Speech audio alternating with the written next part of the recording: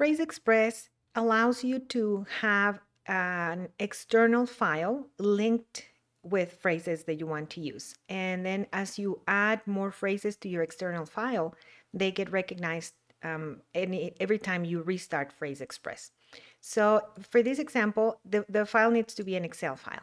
For this example, I have a very simple file here that says it's just called email phrases.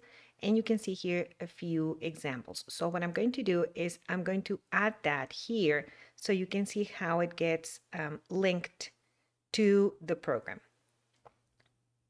I'm going to start by closing the file.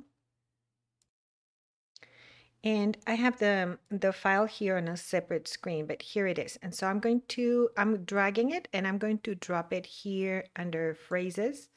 And I get this little window asking me how to include the external file. So there are different ways in which I can do that, but I'm going to use the last option, which is link the file and generate phrases from each line into a dynamic folder.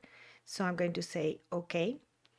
And you can see that it has been added here. And here are the phrases that are going to be added. You saw that these are the phrases that were in the Excel file earlier. And we're going to try them and see if they're working, right? So I'm going to try CTY, IMV, and VRG to see if they work. This is just for us to make sure that this is being identified correctly. And actually, it's being picked up in the wrong way. So this is going to be the abbreviation, or remember here, abbreviations are called auto texts. And this is the expansion. So this is actually the text or the description, so to speak. So I don't want this one, but I can just simply not use it. So I'm going to say, okay. And now it has been added and you can see that it's being enabled.